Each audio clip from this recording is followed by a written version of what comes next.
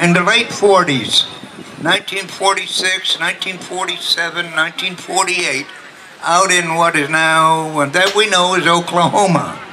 Many of the young ladies enjoyed the fancy dance that the men were doing. They wanted to dance, but the men said it's a specialized song. Quite often the men would tell of their hostilities, their experience in battle with an armed enemy. And they would show this in the performance of their fancy dance. And that's why the women were prohibited from dancing this particular style of dance. But over the many years, the young ladies said, hey, that's a fun dance, we want to do it. They would disguise themselves as guys a long time ago. They would come out and they would do this dance, and then pretty soon the men caught on what was happening. And they said, well, we don't mind because they're women. How can they expect to win? But you know, it didn't take long before these women were winning third place. They were winning second place. They were winning first place in championships. And the men got together in Oklahoma and said, wait a minute, let these women do their own category. So about 1947, 1948, very, very popular. This dance originated into the women's category of women's fancy. You look at their dance outfits or dance regalia, very colorful. It might be symbolic of tribal colors.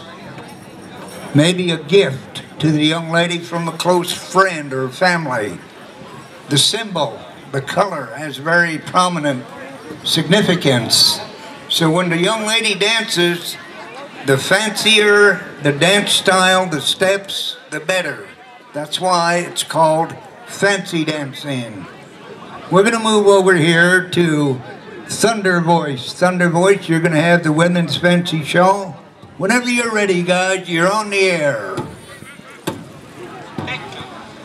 Women's fancy shawl.